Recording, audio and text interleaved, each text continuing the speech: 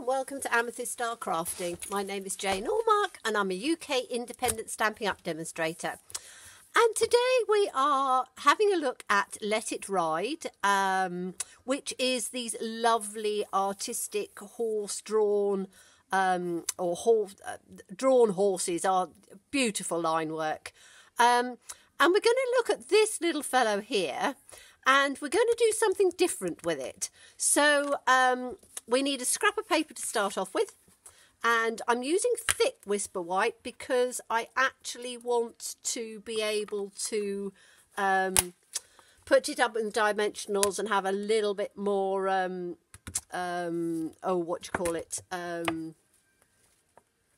thickness to it. Can't get my words right today. Okay, so we're going to just put this on the block like this, and then we're going to take a good black ink and just a scrap of paper. It can be any sort of size at all, but we want to stamp it down in the bottom. Now I'm going to do two, because if the first one doesn't work out, I've got another one to do without having to redo it, shall we say. So we're going to stamp the other one in the bottom like this as well. Okay, right, so we have two to work with. And the reason I was saying we're having two to work with is that we're going to make a little girl's card, and I have one of my granddaughters absolutely adores unicorns. She's mad about unicorns, anything to do with unicorns she thinks are absolutely amazing. So I thought I'd make her a card, and I thought, horses, we must be able to make a unicorn with it. Now I know that I've seen a couple where they've put the unicorn or the horn coming out of this one, but I thought I would do the bigger horse and see if we can have a go at doing that. So how do we make a horn for a unicorn? Well, the easiest way that I have found is we need to take a pencil, and we need to have a rubber on the end, because we're going to work at it with the rubber. So I'm going to take this one first, and if you look, there is a little line along here, along there, and that's where the horn is going to come out of. So I'm going to take it from, I'm going to work out roughly where that point is, which is going to be about there, and I'm just going to very lightly with the pencil draw a line down where I want the horn to come. And as I say, it's going to be very pale, and then we're going to take it up to a bit of a point and then bring it down on the other side. And then I'm going to look and see, is that about balanced? No, it needs to come a little bit wider like that, and then down that way like that. Okay, that's about right. So what I'm going to do now is I'm going to rub it out, but just leave a very faint line on there so we can just very faintly see where it is.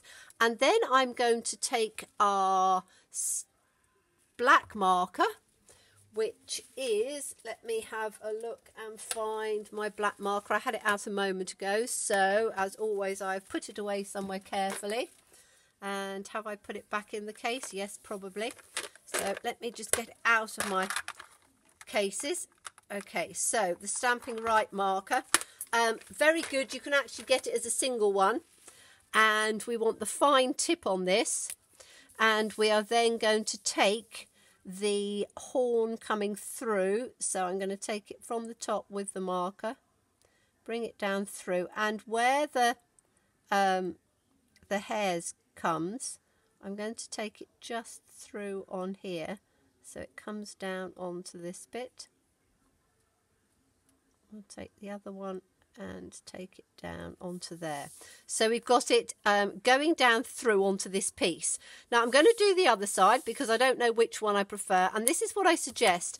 Have a play around with it. This time I'm going to take it from this part here, so it's going to come a little bit further out to maybe that point. So I'm just literally drawing a line through and then drawing a line through the other way to get the horn out.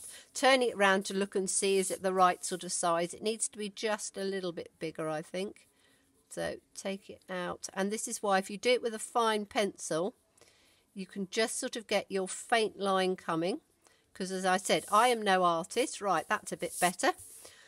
Rub it out again. So you've just got that faint sort of line where you want it. And then take the black marker on the thin side, and we're then going to take that from there. So we want it to come onto this bit this time. So let's take that from there, draw it down, take it in on there, and then take it, I'm going quiet because I'm concentrating on getting that line through, and take it through like that. Okay, so we now have two, and then I need to work out which one I prefer. So we've got that one running that side, and we've got that one running that side. I think that one probably is a little bit better than the other. That's why I said I would always do two. So now we're going to take our blends, and we need a... Unicorns are sort of ice cream colours, so I want a let's have a look. Is that, have we got pool party? Yes, we're going to have pool party, and we're going to have a pink. I'm not sure which pink this is. Powder pink, which is what we want. So we are just literally going to take the, do I want pink first or blue first? I don't think it really matters much. So I just want to do some little lines of the pink for the unicorns, and then just bring that down on there. And then we're going to take the pool party, and we're just going to colour that in. Now what we want to try and do is to avoid the hairline piece. So there's a little bit of the hair at the front that's coming through, which you can see that sort of comes out, and we want to avoid that because we are going to then very carefully just sort of colour through where the lines are of the mane, and we want to have it fairly fine. So we're not going to colour it through so that it's got great big huge lines, because we're just going to, unicorns are white, so although their manes are a variety of colours, the actual unicorn itself is white, so we want to keep it white. So I'm just taking, and I'm doing it on the fatter nib with this, I'm just taking a very sort of finely stroking through just on little bits where the hair is coming through. So we've just got a little bit of this colour, the pink and the blue coming through on the mane, because the mane can be this sort of ice cream colour. In fact, you can do it however you want, because unicorns are mythical creatures, but I just wanted to get it. So it's just got a little bit of colour on there. And then we're going to take our Wink of Stella, because unicorns can be quite sparkly. And we are literally just going to, on the white part, being careful because the Wink of Stella is water-based. And what we don't want is, it's all right on the ink if you've used a, as I have, a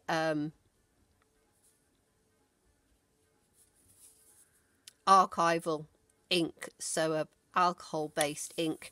But if you get it onto the water-based markers, Stampin' Right markers, they can bleed a little bit, so just to be a little bit careful with that. But once that's dried, you probably won't see it on the camera, but it does give a nice sort of bit of a sparkle on it. So we then need two paper snips at the ready, which are, what have I done with my paper snips? I'm always losing bits and pieces. I have a small workspace to work with, and I'm always working on ideas and things, and then I turn round and put my stuff out of the way and go like, oh, where have I put those? They're about somewhere. I shall get them in a minute. What I will do is I'm going to put that to one side because we're going to work on the background. So we need a piece of Whisper White cardstock, which is 5¼ inches by 3½ inches, and then the mat's going to be 1/4 inch wider. And we are going to take from the sheltering tree this lovely sort of splodgy stamp here, because I think that that will work very well for a background. So I've actually got that one out, and we are going to, I'm going to make it work on a block like this. I'm just going to take it sideways on this block and just press it down. Move my pencil out of there. Found my paper snips. And we're going to take the paper that way, and we are going to use the same colours. So we want powder pink, we want pool party, and I'm going to use a little bit of Highland Heather because I think that that will work quite nicely. So let's start with the pink at the top, and what I want to do is to create a nice sort of fairly sort of washy type background, but using a stamp. So we'll take it from that side, and the powder pink is quite pale, so you might not even be able to see that coming out very well, but we're going to take it right the way across, so one side and the other. Then let me get my scrub so I can just or my Simply chamois, so I can just give that a quick clean off. And then we're going to take the pool party, so let's ink that up. And we're just going to run that next one just next to it, slightly off.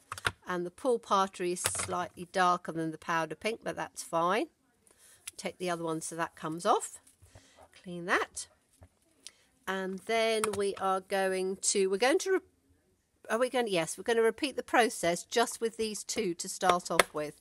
So we'll have the powder pink and the powder pink, and then the pool party. Oops, stuck onto it there, and the pool party. I love the fact that we've got so many different background stamps that you could actually use whatever you fancied, but I thought that this would work quite well because I want this sort of, just sort of, as I say, ice cream coloured background. And if you notice, I've left just a little bit of a gap because I want to add just a little bit of purple in here. So the Highland Heather, I think, will work absolutely beautifully. And what I want with the Highland Heather is I don't want it too strong. So I am actually going to stamp off. So tip with the new stamp pads, press at the top, click, opens it up, and then it's really easy to open. So we are going to ink this one up, and then we're going to stamp it off once because it's quite dark and I don't want it too dark. And we're going to line it between the pool party and the powder pink, just sort of in the centre. That's nice. So it gives just a little bit of a colour in like that. Ink it up again and stamp it off, and then we'll have another one in on here like that, and another one in like that. So we've got the different sort of waves of colour sort of coming through, which I think just gives a nice sort of background for it in those colours that, as I say, remind me of the unicorns that you see. They always have these sort of pastel-y ice cream sort of colours. Okay, so we now need to have a sentiment coming on here. So I am going to, first of all, no, I'm not. I am going to, I have made one earlier. Now, where did I put it? Right, here it is. Okay, so what I've done is you need to just fussy cut round the horse, or the unicorn as it is now. And that's then going to sit in the bottom like that. So you need to do it, that's why I said put it in the corner, because then when you cut it out, you've got your corner edge in there. So that's going to sit there. And then I want a sentiment. Now, I wanted something that said magical. So I've gone to Magical Mermaid, and we've got a lovely Have a Magical Birthday. So I thought that that would work very well, as I say, for any little girl that's having her birthday coming up and is mad on unicorns, which, as I say, I know are incredibly popular here in the UK. I don't know whether it's the same around the rest of the world, but certainly in the UK, unicorns just have been so popular over the last probably year. And so I keep being asked, can you do something with unicorns? So so this is something with unicorns. Now, is that straight? Yes, that looks all right. Now I'm going to do this. I'm going to tone it in the purples. So I'm going to get our gorgeous grape, because that's a really lovely dark purple. And I'm going to do the sentiment in the gorgeous grape. I think it'll be better in gorgeous grape than in black. Let's stamp it on the side and have a little look, shall we? Yes, that'll work perfectly. Okay, so we want to have that about in the centre here. So let's try and line that up with the camera lights and have a look. And yes, have a magical birthday. So that's perfect for that part. And I just want to add a little bit of extra texture in here. I don't mind having blank spaces, but I think we need just a little bit of something in here. So while we've got the Magical Mermaids out, I'm going to take this, the little sort of splodge thing, because I think it'll add that sort of, what do you call it, starry type thing round the unicorn that gives it that magical sort of look. So I'm just going to put it on the block here, and we've got the gorgeous grape which we want. So I'm just going to take this off for a minute, and then let's ink this up, and we're going to have one on the top here like that. That's nice. And then we'll have one sort of running through like that, and then we'll have one at the bottom, just turning it round in that corner like that. Okay, so it just sort of gives that a little bit of extra texture, pulls in the colours, and gives that, as I say, that sort of ethereal type look that we want with the unicorn, and that sort of magical feel that we've got. Okay, right, I'm just going to put that there for now. Now let's take some of these ink pads out of the way so we haven't got everything in our surface area. And then we are going to, we need to mount this on something. So I'm going to take a piece of, what have I got? I've got some of the grapefruit, I'm always saying that, gorgeous grape on there, and I think that that will work perfectly. I'm going to take this out of the way so we can actually see. This is just copy paper, because I go through quite a lot if I'm doing colouring and things. So if we put that there like that, and we then take our unicorn and pop him in the bottom like that, and I would put him up with dimensionals. I'm not going to show you now on that. And then I just put it on a white card base. So here's a white card base that I've got, which is just a plain background. You could emboss it if you wanted to, but as I say, put the unicorn in on there, and then you've got that sort of sparkly bits coming up through. You could heat emboss in silver to get some extra on there if you wanted to. But I thought it was a fun card to change the Let It Ride into a unicorn. And as I say, fairly simply done, so that you can then cut it out. So do have a go at doing it. And thank you so much for watching me, and do look forward to seeing you again. Bye-bye.